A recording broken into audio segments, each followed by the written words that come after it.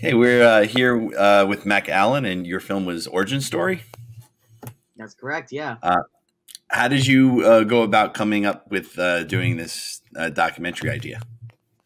So Origin Story was my thesis film, Okay. and I filmed my thesis during COVID.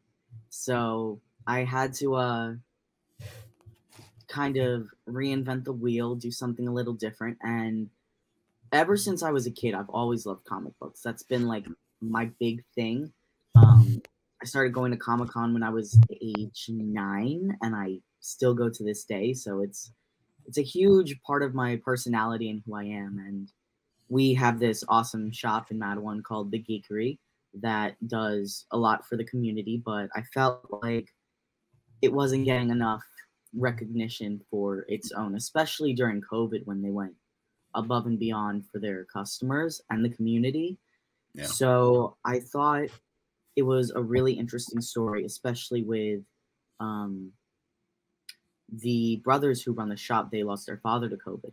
So I wanted to kind of talk about not only being a small business during COVID, but adding the faction of being a comic book store and losing a loved one. So I think it's a really important story for that reason. Absolutely, yeah. You see it all the time with well, during COVID, everything, but comic book shops, it's not easy to keep them open these days. Definitely, yeah. But yeah, so you did it during COVID times for your thesis. Are you all done now? I am all done with school. Yes, I got done in last May, and I've been working ever since, doing part film stuff, part big boy job stuff. So I'm just trying to keep my head above water at this point. Yeah, it's not easy. So, have you shown the film? Have you been able to show the film at any film festivals so far, or because like Um, mostly online or something like that? we did a screening for at Ithaca for the theses, but Okay. I haven't really gotten a chance to otherwise because I've just been so busy with everything else. This is like Yeah. the first time in months I felt like I can sit down and just breathe and do the things I want again. Mhm. But I'm really grateful it got accepted, and I hope I can bring not only more attention to how serious this thing still is, but also how important small businesses are, especially the ones who did not make it during COVID, you know? Yeah, absolutely. There's a lot, and a lot didn't, and it's just a real shame. But so, are they still? They're still going. The comic book shop still. Yes, they did. They actually moved to a bigger location, which is awesome. Yeah. It's right down the corner. They have like a whole like glass room now of like collectibles and stuff, which is amazing. Yeah. It was I don't it know was a that. little I don't know where they were because I do go to Matawan quite often. I mhm. was trying to figure out where it was exactly. I used to live They're in in. Matawan, actually. Oh wow. Yeah. They are kind of on the downtown area, down on Main Street. Okay. I used to live over by Big Ed's, and I still go to Maloney's over there. Got So you. I'm I still. drive past Big Ed's every day on my way to work. Yeah, I was Tell me there I'm for a going the little right bit. way. Uh, and then the old movie theater there is now a brewery. Yeah, I tried going to their they have movie nights sometimes. I tried Yeah, going to yeah, one, but they sell out so fast. yeah. We It's did a Clerks it's one there one time. We did Clerks there, and we had people mhm, from Clerks either via online because it was still COVID, so they were like mhm. via online, and we had a few people there. That's But awesome. it was yeah, it was a lot of fun. So it's a really cool place, and at least they could do something with that area with that place. So I used to go see movies there all the time. I saw I saw so many movies there growing up, and I think the last movie I saw there was like Spider-Man Into the Spider-Verse, Oh, okay, yeah. and then Yeah, so it lasted that long, so it was around until then. Yeah, yeah, I didn't know when they closed down that and the Eli I didn't Bagels was either. I came back from school one day and it was gone. not open, and I was like, Yeah, okay. yeah, and Eli Bagels, which is right next door, they're gone. They just went out. I heard that my mom actually told me that. Um, Crazy. yeah. But yeah, it's such a shame. But yeah, so it's really cool to see something like this and kind of promote it. And small business is a big thing. So you know, I'm the if have you ever been to Jay and Silent Bob's Secret Stash in Red Bank? I have, yeah. Yeah, so we do. This is for Brightside, but I usually work for the podcasting company that they do a shared universe, which is through all them. So Yeah, kind of they should. I kind kind of of know about that because they have a studio in Bellworks. I used to work at Bellworks. yeah, we're there. Yeah. So That's Bell works, awesome. and then we just moved from Eatontown. This is Eatontown where I live, and right next door was where we used to be. But we just moved to Red Bank. So there's a studio in Red Bank and studio in Bell Works right now. So and then it's right That's by the comic awesome. book shop there. So the 25th anniversary is coming up in May. So they're gonna have a big thing here for the comic book shop. That would be. That sounds awesome. I It's a mean, good thing to cover. yeah. I Good thing to mean, film. I'm. No, I'm a big comic book guy. Mhm. It's kind of slowed down in COVID, but when Yeah. I got to go to Comic-Con last October, and I was just so happy to be there, even though things were a little different, Yeah.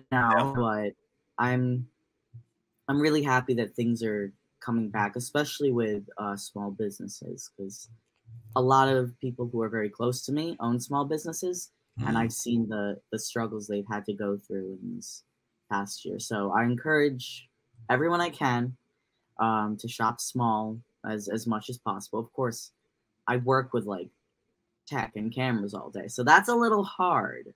Yeah. But whatever I can, I try to buy locally and support because it's important.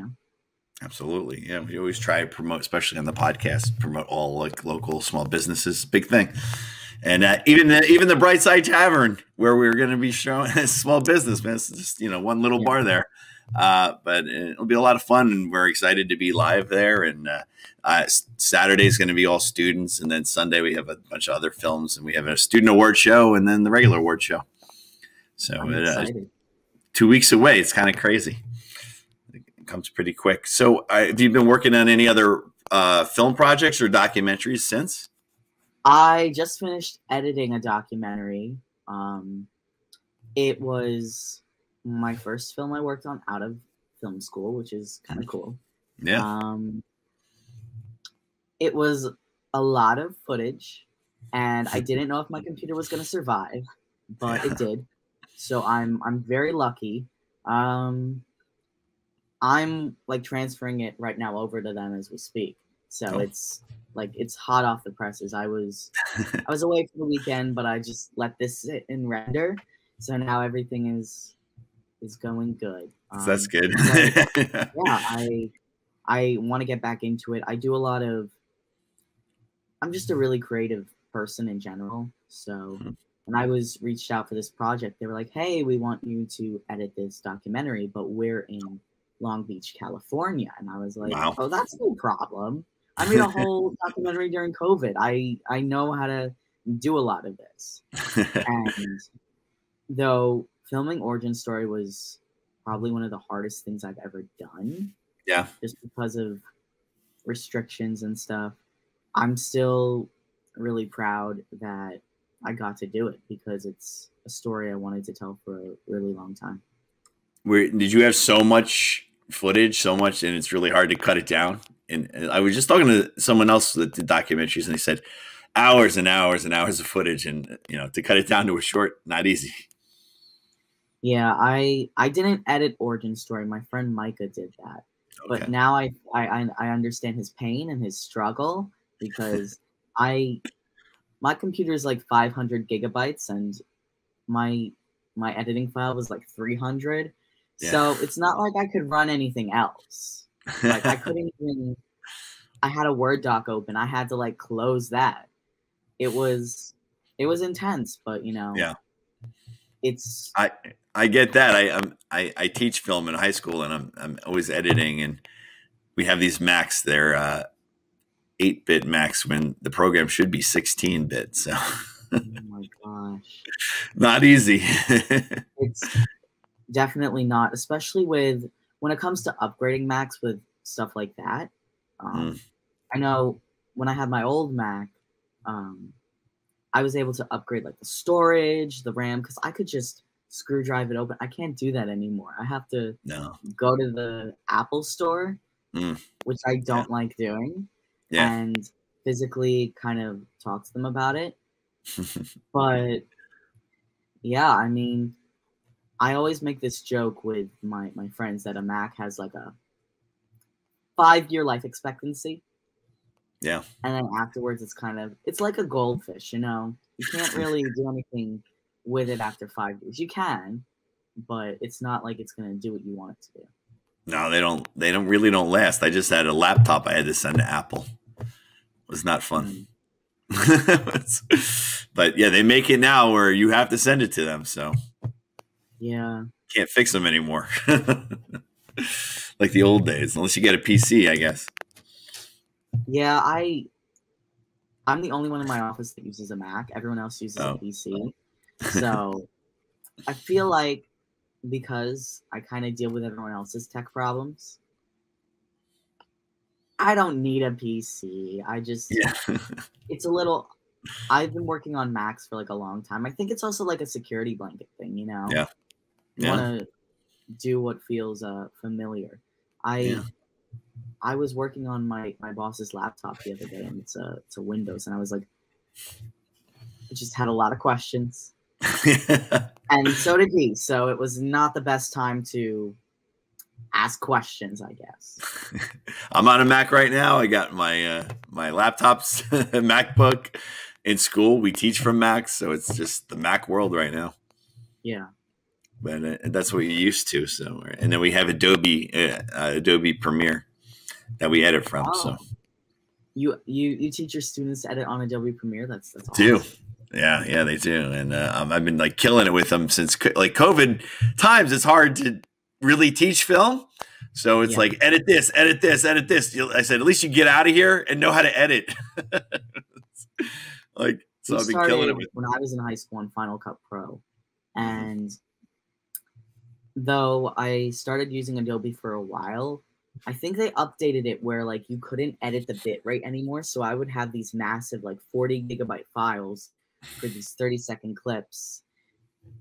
And Yeah, I just wanted to like cry and sob in front of my computer. But no, I eventually figured it out. It wasn't easy, but yeah. nothing in filmmaking is easy. No. And every year they upgrade, they update the Adobe, and they just move stuff everywhere, change names. It's like what? Like where is this? What is this? There Like needs to Dean, be like some consistency. yeah, it's always something different. But they do fix things if people complain and complain and complain. They do fix certain things and like, oh, this works now. Wow. So, but yeah, we can't even upgrade. Like we wanted to upgrade the 2020 version of Adobe in school, but it was so powerful that we stayed with the 2019 because 2020 just like kind of blew up the computer. We couldn't do anything else. Yeah. So we're like, I said, I'm just keeping what I have because that's what works. If we go to 2020, you can't use these computers other than just an edit. That must be tough, but Yeah, no. Unless you get higher, better computers, and they're not going to do that now. But that is what and it that is. costs money. So A lot of money. So yeah, some like even though you're supposed to work these programs on 16, and they're all 8s, so it's like someone's got to buy a 16. But yeah, it is what it is. But yeah. So have you? Are you going to put this in any other film festivals after this one? Is any other ones coming up soon? I might. Honestly, I kind of submitted to this festival just because I wanted to, because I felt like more people should see this story, and Yeah. I definitely want to submit it to more, but I'm also, I don't know, I get nervous. Like my last film, I entered in like 25, 30 festivals, and Yeah. It's hard. the It's not easy. rejection was getting rejected from, I'm not gonna lie, most of them kind of really made me feel down about myself as an artist. And for a while I was like, am I good enough to keep doing this? So I would love to, but right now I'm probably going to focus on strictly festivals in the state Yeah. because I don't feel super comfortable traveling anywhere, and New York is the farthest I'll go. But Yeah. yeah, let's see how people like it at the festival, and if they enjoy it, I'll see what I can Yeah. do. Absolutely. Well, there's a lot of New Jersey, and it's a New Jersey film and New Jersey comic book shop. So any New Jersey fest, they should want to screen it. So definitely, I know there's a few coming up soon. So uh, we'll see. We'll see. But Yeah. yeah, excited. We're 2 weeks away, so hopefully you can make it. It'll be a nice, easy Saturday. It's only student film Saturday, so it's not going to be crazy in there. And then we have an award show after that. Then we have an opening premiere like special at nighttime. But that's a couple films, and we honor some people. We give a little plaques to an actor and a filmmaker. But sometimes we do that on the Sunday. And we have a horror films at night, and we do like a horror set. But we decided to change it up a little bit. So, but we have films all day Sunday and award show. But we separate the students fest with the other one just because in years past we get a lot of student films. So yeah, I will definitely try to make it. I'm still hammering out my schedule, but I think I should be able to make it work. awesome.